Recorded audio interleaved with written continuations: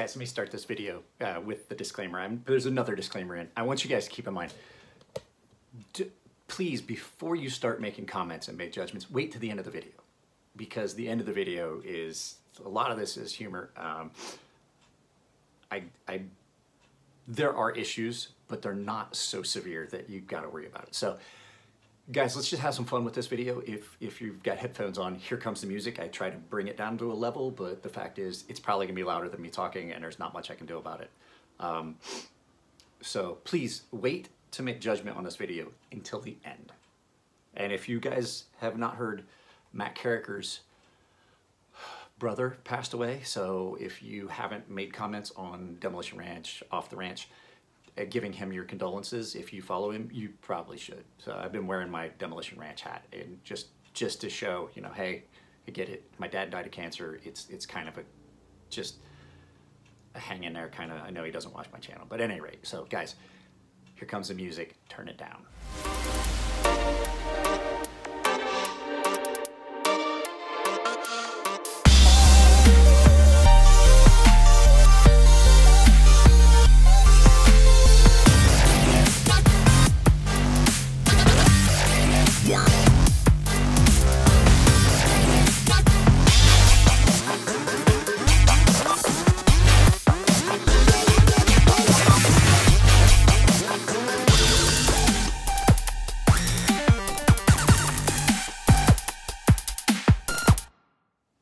So guys, the other day I had a thought, and it wasn't a good thought, because inside my head there's two people. There's Good Decision Mike, and then there's the bane of Christopher's existence, which is Poor Decision Mike, because he doesn't make good decisions. And so I was thinking, well, let me think. What was I thinking about? Hey Mike, I got an idea. I got something you should do. I got an idea. I got it. It's in here. It's in here. You know what you should do? Can't you see I'm reading? I'm busy. What you're always in my head doing something dumb. What's the idea? What's the idea? You should do another of them videos like the Cold Steel one and the Emerson one, where you like just irritate an entire group of customers and possibly an entire knife company. What you think? You think that's a good idea? You think it's a good idea? I don't know. I thought it was a good idea. You know, it's not a horrible idea. I've definitely done worse things. Yeah, you could do it, and you could pick an American-made company that people truly love and disparage them publicly in your video. You should probably make a disclaimer. You know what? Poor decision, Mike.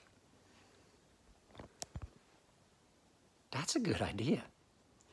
So now that we've had our fun, I am going to say this is my public disclaimer. This is my disclaimer. I do not dislike protech knives. So you guys know from the title, I'm about to talk about protech knives. What I'm going to point out is there's just some minor things, and it's just one of those things that like I look at real closely. So what we're going to talk about is we're going to talk about some of the issues I found with protech knives. But I would like to, like I said, here's my disclaimer. Protech knives are probably some of the best autos you are going to find as far as quality build, construction. Microtech and Protech, those are your two that you're going to find that are the execution of the mechanism and all that, great. What I have a problem with is some QA issues that are coming out that, I mean, for a lot of folks aren't a big deal, but it's just something that I see, and it's one of those things that like I, in good conscience, need to point this out. I'm not saying don't buy Protech knives. As a matter of fact, I like this knife. I would buy this. But there's just some minor things that I notice as a knife guy, and I'm not gonna lie to you, it's one of those things that I'm more forgiving of now that I make knives. But that whole beginning, that was fun. I'm not gonna publicly disparage Protech knives. I wanted to do it because I'm noticing this on like all Protech knives these days. This one is not as bad, but we will talk about what it is. There's something offset with their grinder, and I will point it out, but we will talk about like this one. Holy crap, guys, do you hear that? But this is going to incur the ire of some people. People are like, why does it matter? Why does it matter? if you don't like what I talk about when I talk about knives and issues that I see with knives and things like that, then don't watch the channel.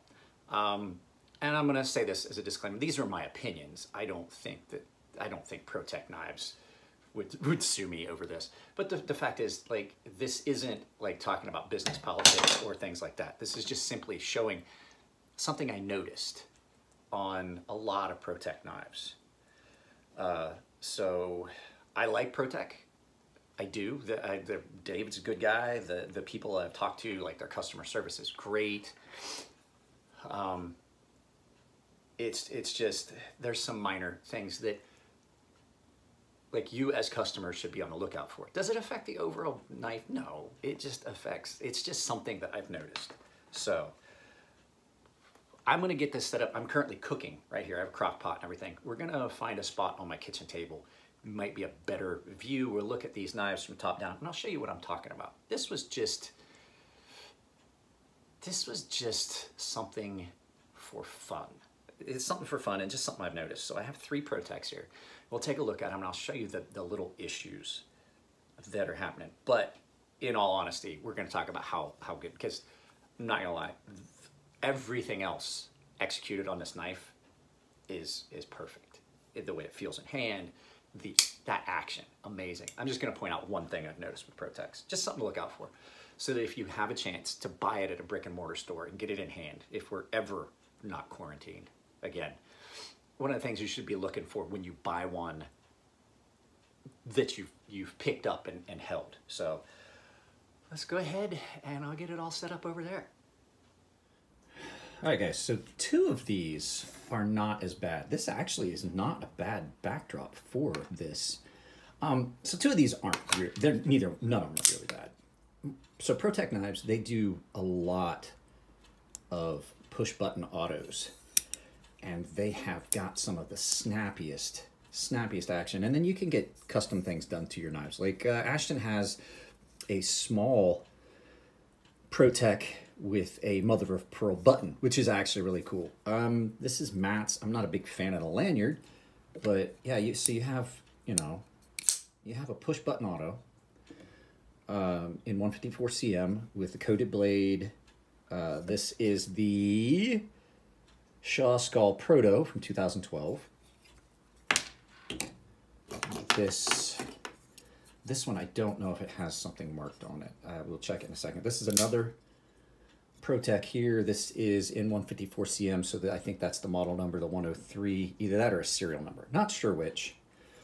But both of these, neither of these is too bad. And this one is the one that has the worst flaw of them. But the point that I'm going to try and see if I can get it in and show you guys without bumping it too much. Can you guys see the plunge and see how the plunge is not executed the same from side to side? This one is deeper than this one. And so what that does is it throws the edge off, which definitely makes it harder to sharpen. And once you have that uneven, it has a tendency to follow all the way down the blade. And so your edge is not going to quite be symmetrical. And that means that you have to do a lot of work to rectify that, because once the primary grind is off, it's going to carry through all the way. That one's not too bad. I think this one's a little bit more. Let me see if I can get in here at a different angle. So can you see how the plunge terminates in a different spot from here to here? And you can see that grind, edge grind, also starts at a different point. For most people, not gonna be a major issue. It's not even like a showstopper. I've had other knives that are like that. I'm just trying to point this out. Something you would want to look for if you were buying this and you had a chance to pick it up. Things to look for. This one is a lefty, and it's Elijah Eschewitz. Is this Eschewitz? Elijah Witz, however you pronounce it. And this is the factory grind on the edge. This is where I'm going to get. So this one is very pronounced that the plunge is off.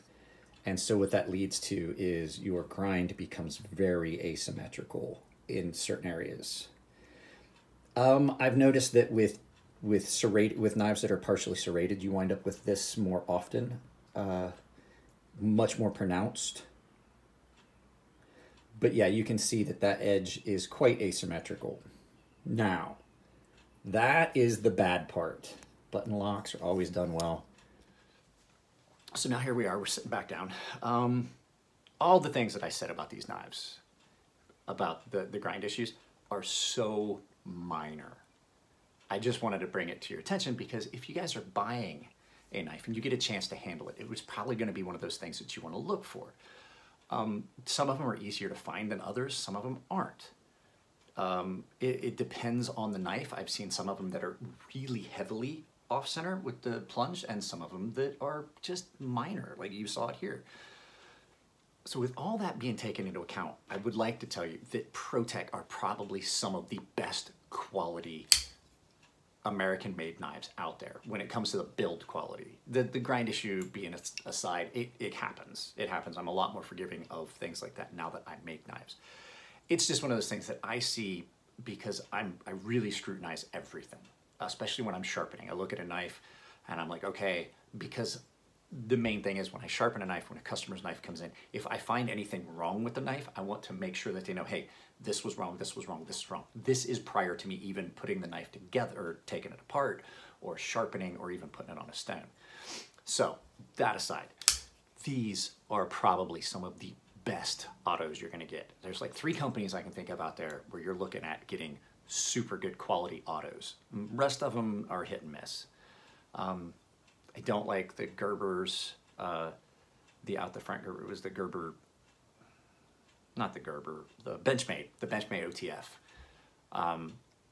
There's too much slop, too much quality control. These are done very well. Watch this in my hand. The spring on this is so powerful it tries to come out of your hand. I have to hold on to it to keep it from coming out. This one even more so. Watch this. Like it tries to come out of your hand. I've actually had them fly out of my hands. Their aluminum anodizing, their blade finishes, the everything, the pocket clips, everything about them, aside from maybe a minor thing, are amazing. So their quality control might have a little hiccup, but everything else is great. And the fact that they are willing to work with customers to do things that the customer wants. Like I said, Ashton has a mother of pearl button. Their aluminum anodizing is great. There's 3 companies out there, I was saying, 3 companies that I would go to if I was looking for an auto.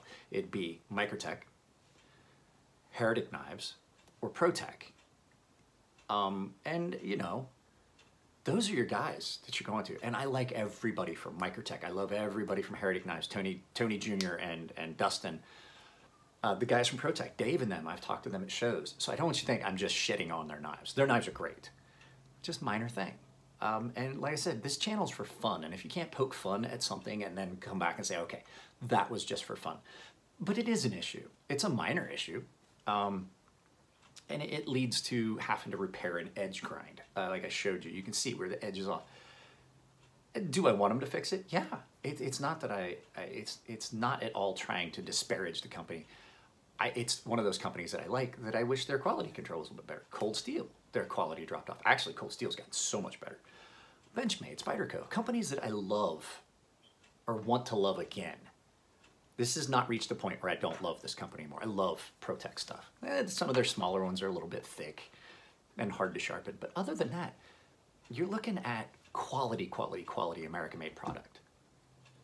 Now, you don't hear me saying that about a lot of other companies. I told you my problems with Millet. I've never seen a Millet knife that was not off-center. Never seen a Benchmade knife that was not off-center. Companies I want to love, but can't because of the fact that they just overcharge for lower quality. Protech is not that case. That is such a minor thing. Such a minor thing. I like to do content and I like to bring it up and I like to point things out, and it's something I hadn't touched on yet, was an issue with Protech knives. So guys, that being said, I love you all. Take care of yourselves. Stay inside. I'm going to get this video edited up and on. And if, you know, it gives you something to watch while you're sequestered and furloughed like I am, then great. And please, like I said at the beginning, hold your judgment till the end, because I am not going to disparage and shit on these knives. That was humor. I would buy a protech if the design, like, I like this design, but I don't need this knife. I like it. Do I need it? No. Do I want to spend the money on it? No. I'll just borrow mats for occasionally. So, that being said, guys, I love you all. Take care of yourselves. Stay inside. If you like the videos, please give them a thumbs up. If you don't like them, give them a thumbs down. Everything helps, and I still am going to do that giveaway. I just have got to get it set up. So what we're going to do is I'm going to do... Ooh, I think it's simmering. I'm going to do a like to give away on the channel for a Fiberlight fire starter. So hang on just a sec. I got to open this. She was simmering a little too fast. I have a soup. I have a bean soup in a crock pot. Anyway, so yeah, like I said, all that stuff aside, take care of yourselves. Stay healthy. If you guys are watching this stuff, we did a Netflix party last night. It was great. We had a good time. So take care of yourselves. Stay inside. If you don't have to go outside, don't. And be careful. Just wear a mask. It's not that big a deal. It's not that hard to protect yourself. So love you all. Take care of yourselves. And I will probably see you later this weekend. There's probably going to be some live feeds. I'm going to use my finger because the last time I used my phone, I'm reshooting this last section here because I just deleted. It never even recorded. It was recording and then it stopped. So take care of yourselves. Give them a thumbs up if you don't like them. There'll be stuff in the corners. And there'll be discussion down below. So like them, give them a thumbs up. Take it easy, guys. Holy crap. He actually did it. What a bad idea. That's what I'm for. Bad ideas.